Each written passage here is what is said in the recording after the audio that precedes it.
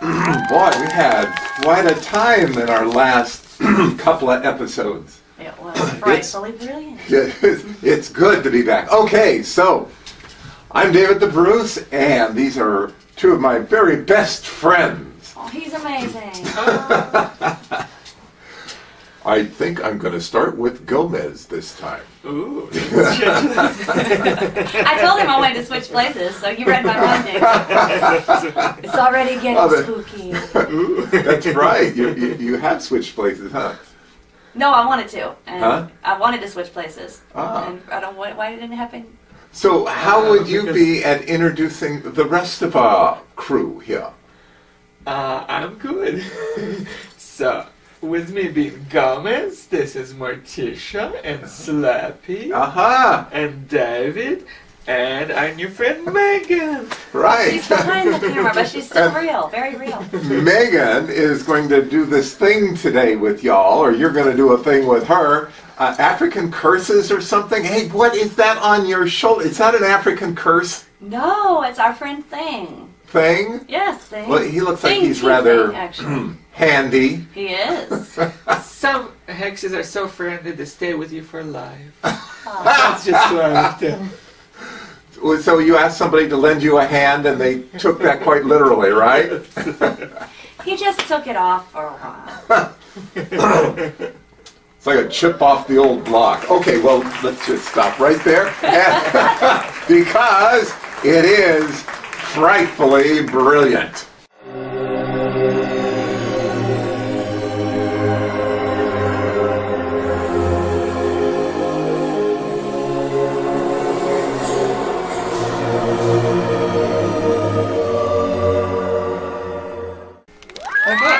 I'm Megan Bruce, and we're back with Morticia and Gomez and a few of their friends. Slappy and our awesome voodoo doll friend, because we're going to talk about what was Africa, right? Yes. And I thought, let's bring our friend out to share this because we can. And we showed him on an episode last year where we did favorite Christmas presents, and I thought it would be fun to show our favorite Christmas present as a voodoo doll because it's weird like us, and it's... So he was on TV already. And this is Hex, too. The that's the store Hex. Yeah, we reviewed them on our show. Oh, okay. They're awesome. Yeah, I was telling her before we started that they actually have a store in Salem. Did you look at it? It's super awesome. Yeah, it's really cool. They use like authentic stuff with sellers, and they advertise how they don't just do like the cheap knockoff hokey stuff, and like, you know, all the dolls are made by hand. Nice, and, yeah, and you can tell when you touch it like that's real. Yep. Okay, so today we're talking about an experience I had in Africa when I was living in Niger. I used to be a Marine, and I worked in the embassy. I lived in a house with other Marines, and three of us started experiencing something that we did not understand, and what it was, it followed us as well. So. It's good that you said that, because a lot of people don't know that it's not just always in a place, it can follow people. It definitely did. Especially if you have a gift, which obviously you do. And from the last show, if you guys missed it, go check it out on Archives or YouTube or wherever you need to go, because we talked about Salem family roots, and these wonderful people are related to Salem witches. So, like, there is power running in the blood, literally. Right. And so it's like, they know this and they follow people to have it. Yeah, I think so. And this particular entity follows people, I think, more with trauma in their background. Because the people that I noticed it would attach to around me were more vulnerable. I don't want to sidetrack, but it has to be asked. I know a few people who have had childhood traumas. And I have seen that they have a lot of abilities, like a lot of wide open. Do you think they're more open? Do you think it causes that? I mean, yeah, maybe yes. I think there's several ways you can be more open to the spiritual world. I didn't go through childhood traumas. My traumas happened later in life, but it opened me up more and to a darker side. that I had never experienced. One of the people that she had undergone just horrific childhood abuse and stuff that I can't even wrap my mind around.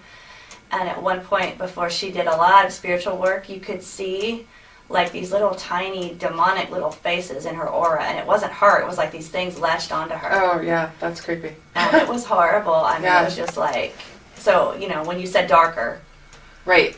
Yes, yeah, it definitely opens you up to a darker world because they prey on people that they use your weaknesses against you. They'll use anything to get inside of you, to control you, to destroy I've seen you. that even when you don't have the childhood trauma. No, of course not. It's scary, and they'll make anything. They can even make something little just this giant issue. Mm-hmm. They play on and emotions and feelings like that. Absolutely. It's stuff your minister might or your priest might warn you about, and you don't really think they're real. But then when you experience them, it's like, holy crap! And then you're thinking, I wish this was just in my head. Exactly. So let's get into the story, I suppose. Gomez, you were quiet last time too, so I'm just gonna. Do you have any thoughts? Well, I had some of my own encounters with supernatural, yes, so all of that resonates that you Okay, can... good. We'll have to tell yours if you want to on the next one, because I already shared the citrine. Okay. Yeah, that would be great. Okay, so the Marine House was off the embassy compound. It was, on its own. And one night I had come off watch because we stand post at the embassy, 3 shifts a day. So it's always being guarded, So I came off in the morning from evening shift, and the guy I had replaced the night before was awake on the couch drinking a beer. It was like 7:30, 8 o'clock in the morning. And I was like, why aren't you in bed? And why are you drinking a beer at 8 o'clock, And he's like, I don't want to talk about it. Like he was a black man and he was like white as a ghost. Like he was scared. And I had never seen him scared. Like he was this tough Marine, and he was like out of his mind scared. And I was like, okay, so he had shift again, or maybe not that night, but I forget how, whatever. We ran into each other again. And he was, I was like, dude, do you want to talk about it? Because obviously there's something on in your mind, And he's like, well, I went to bed last night after you replaced me, and I woke up and something was like talking to me. Like, and he's like, it was this African language, I didn't understand it. And then he's like, and then it was on top of me, and it wouldn't get off me. And he's like, I couldn't wake myself up, even though I could see what was going on in my room. And that's, counselors call it sleep paralysis. But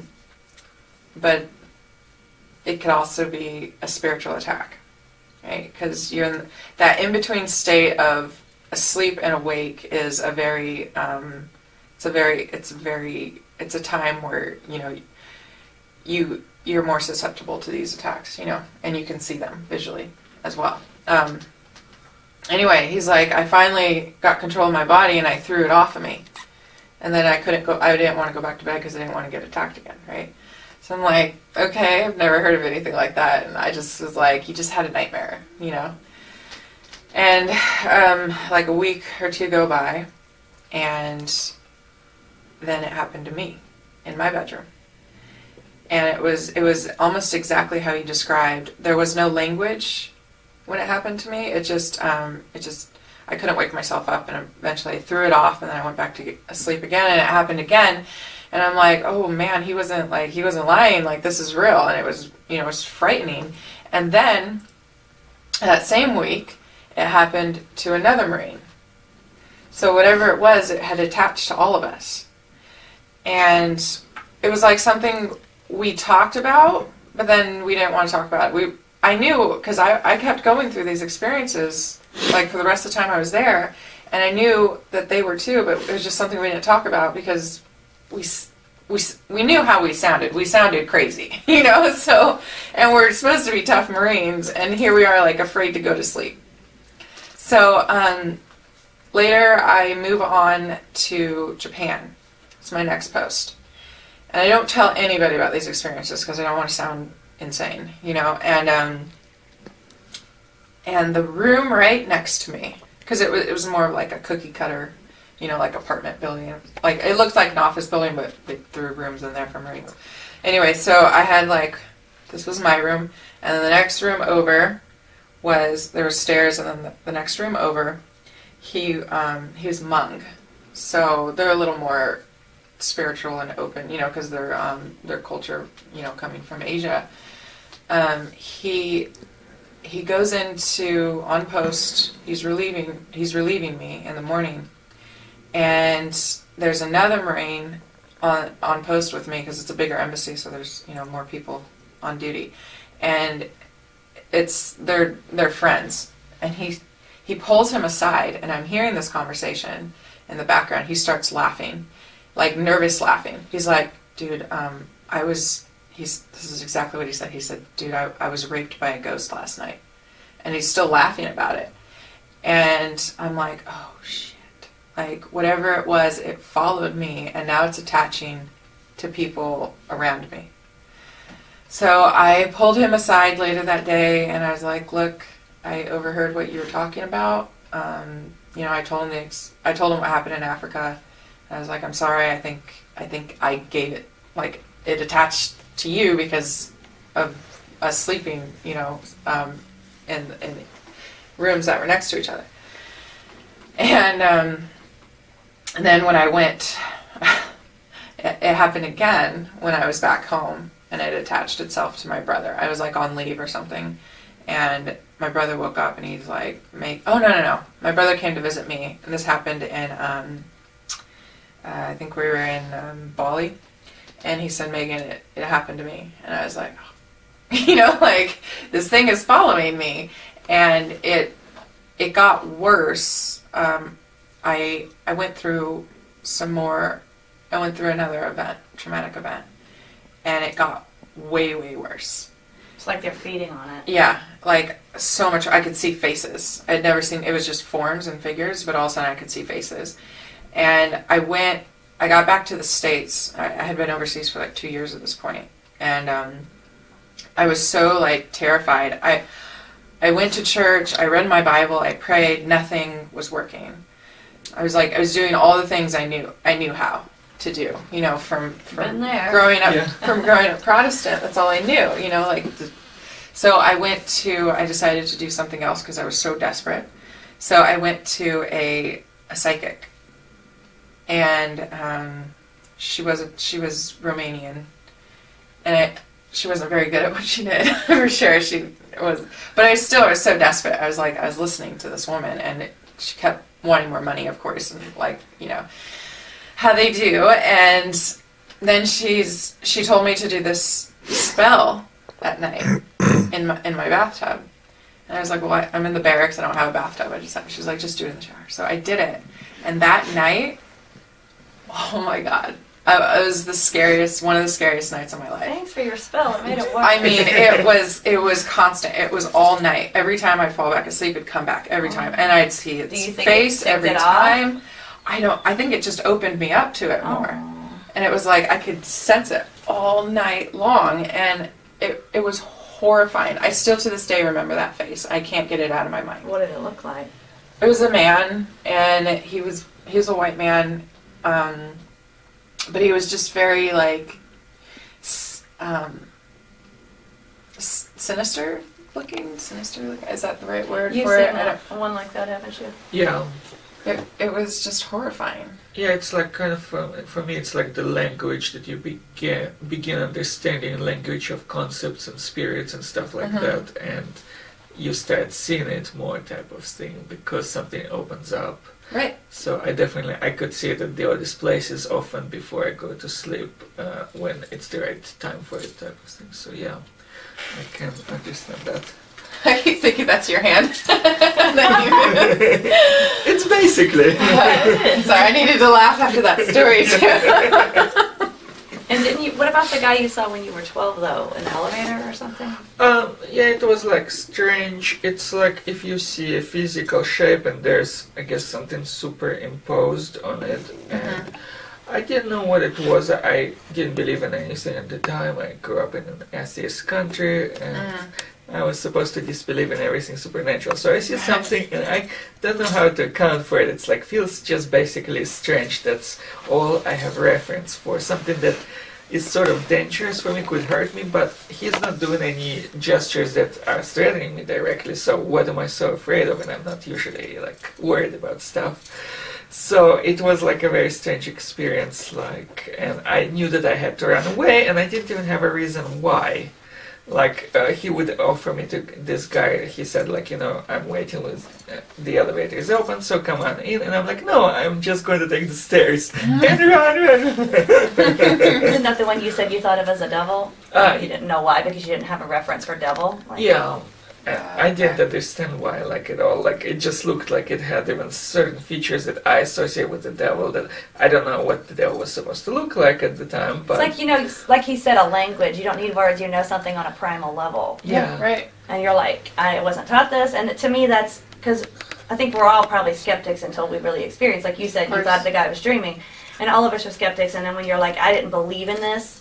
It's like, you know, the ones who do, I think it's cool, but they can look for it and see it in everything. And you're like, no, this wasn't a big deal. It was just this. Right. You know, sometimes a cigar is a cigar. But when you don't believe it and you see it, and it's like, okay, I didn't have any reference. I didn't know this. Why is it happening? Then you have to really, like... It's also about expectations, in a sense. You expect a demon or a devil or something to do something spiritual, they say your soul, whatever, but that's not how it really happens. You see psychological changes because that's more practical, so you don't know what to expect from them. You see movie, you think, okay, I'm going to start, my head is going to start rolling or something. No, it's not physical. Yeah. It's, they play with your psyche. This guy he was like a real guy. He just saw it imposed over him. So do you think it was attached to him now? Like, yeah, it was probably something that he probably might not be aware of. So I just associated with him because it came from him, but it doesn't mean that it was necessarily conscious. It was probably either some kind of a ghost that was feeding on him. He seemed disturbed, but not unpleasant, not dangerous, not like one of those crazy people. Maybe he was, maybe he wasn't. But I just knew that something was with him, and I didn't like that something. I knew that I should watch for it and live before it attaches itself to me or something. So I wonder if maybe the blind impairment can open you up to those things more. Well, I guess our senses are supposed to be more developed. Heightened. yeah, people say that, but you know don't what? think so? I don't know, honestly. Okay. It's like animals. We did a show on this, David, you know, the one about the Ouija board. Can animals, like, see things? Yeah, and sometimes I think people think, oh, they see so much more. Some can, some can't. My bird and my brother's bird were a cage right beside each other.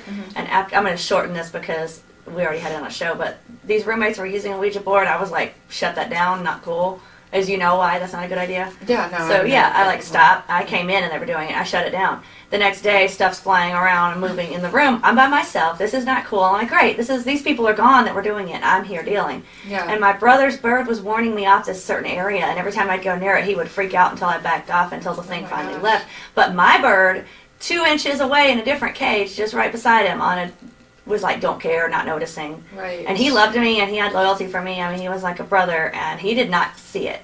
But it's moving stuff, so I'm going, okay, but you can see the thing moving. But he's probably not even looking away from his mirror because he's not sensing anything.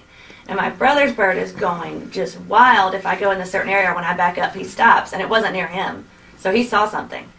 So I think some animals do and some don't, just like people. Okay. And yeah, I would agree with that. his senses are better than mine, and he can see better. I mean, we're both legally blind, but I'm very legally blind, and he's legally blind in one eye like me, but the other eye, he's got tunnel vision. Okay. But you can hear always better than me.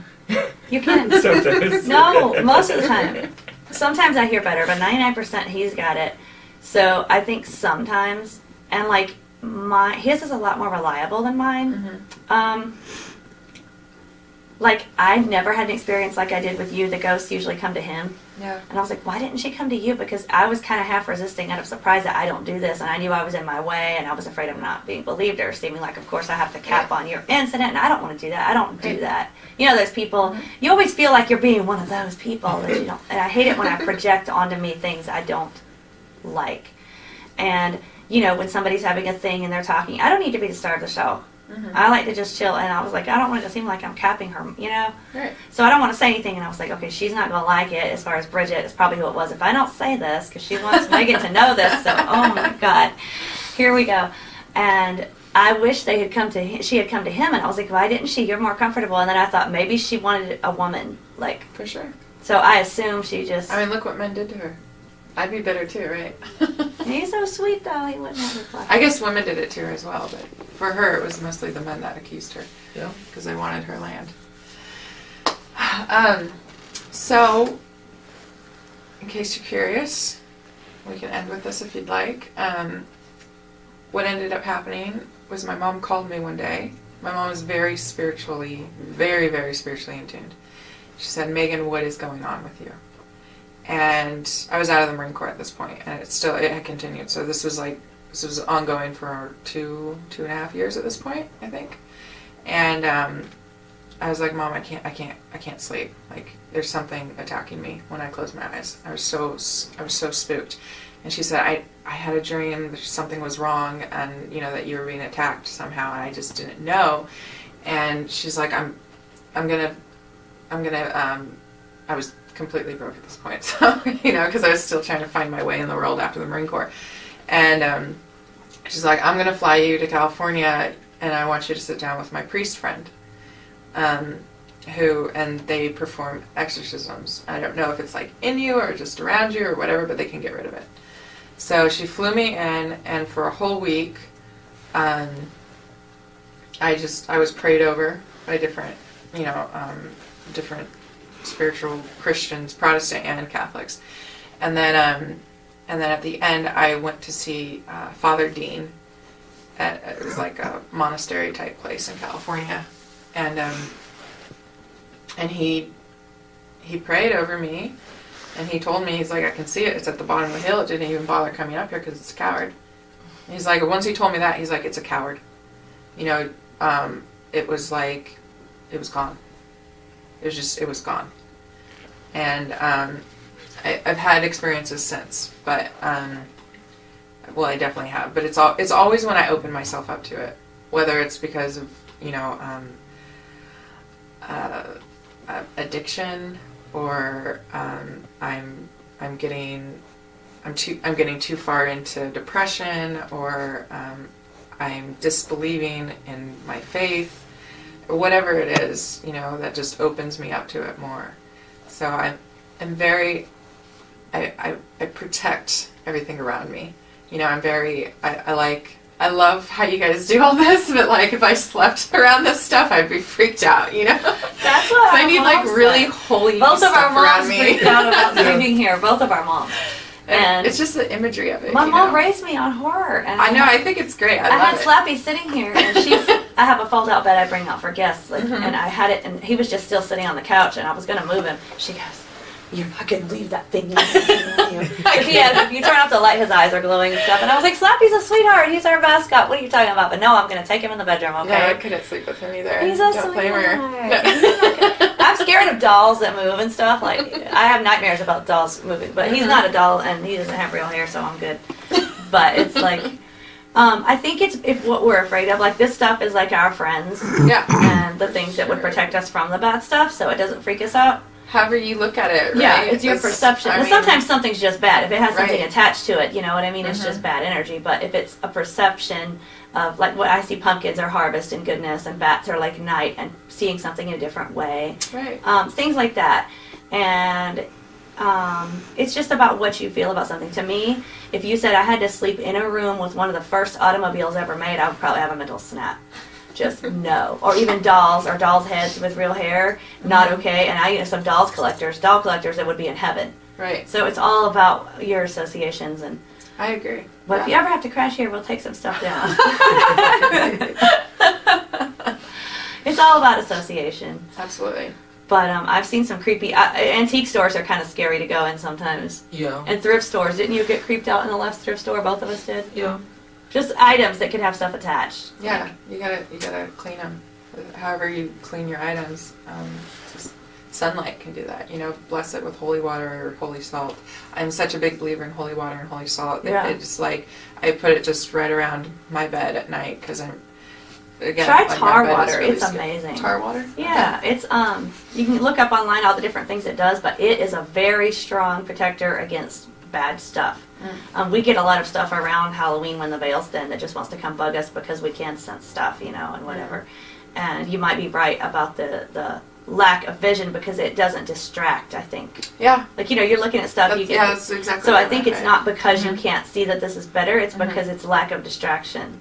Like why they attack you at night. Right? You're I open think to that. I think and also you're- that also we go to when we dream. I think we go to the astral where souls go when Oh, you. for sure. Yeah, and so I think that's kind of where they hang out too. Yeah. So you're kind of going into their territory whether you want to or not. You don't have a choice. Right. We do. Do you know how to do shields on yourself at night? Like I mean, I'm not familiar with what you mean by shields, but yes. you know, protect. Like when you go to sleep to set up boundaries, and even in your mind to go. It's just a mental like image of whatever you see as a strong shield, just like you're not getting through. Just like mine feels more like a stop sign. Like a friend showed me his, and it's just like stop. Like nothing gets in here, and I don't know how to describe that. Oh, that's interesting. But I just feel like it when I put it like a little inside my brain. I just go click with a little, you know, a circle or a square, whatever you want. Just like it's a room inside, and you can't get in here. Okay. And it's like you have to find your own way to make that click where Yeah. you feel like it's just stop. Nobody gets in here, and we sat down. Don't you use the spinny shield? Yeah. We do this one that we call the spinny shield that just, it's like air and it's spinning around you like this and it's throwing off anything that tries to get in because it's constantly whirling. That could work, just whatever works for you. Yeah, I like that. But just, we do it every night before we go to bed. It's good to have a ritual. We talked about the dream stuff. It reminds me of, again, like Freddie, but I would see him as a friend helping against the other. So it's all about your association. But This is like the weirdest thing. talking about dreams. I love it though. But, It's like those Tibetan demons, you know, how they look so very scary, but they chase away bad stuff, type of thing. Like that's Yeah, what- that's true. yeah. and the gargoyles were made to protect. That's right. And I've got them all over my walls. Yeah. The gargoyles are our friends and they look scary and they protect from That's like. right. But it has to be the right kind of scary. Like Baphomet creeps us out. Yeah. And if people are cool with Baphomet, you go for it. I'm not saying it's bad, but it scares us. I don't like it. Right. So it's just like, what do you feel when you see something and what does it do? No, I agree. So is it just gone? Like that one just, do you think it was knowing that it was afraid that helped? No, I think he got rid of it. I know I mean, it just. I tried other things with God, you know, on my own. It wasn't. So you think he just had a special gift? Like, well, a gift, and he'd been trained. You know, he performed hundreds of these. so how do you know to find the right priest? Like you said, you saw them all week. Right. So he was the only exorcist I saw. Oh, okay. Everyone else was like just Praying and over stuff, me. yeah. But he was a trained exorcist, and I didn't need an exorcism because it wasn't inside of me. So it wasn't, because exorcism is actually dwelling within you, but it was just attached to me. So he got rid of it, and I have actually got rid of stuff from a near-death experience woman as well. That's a story for another time. Yeah. But it worked with her. Those two are the only two people that have ever been able to help me get rid of the stuff.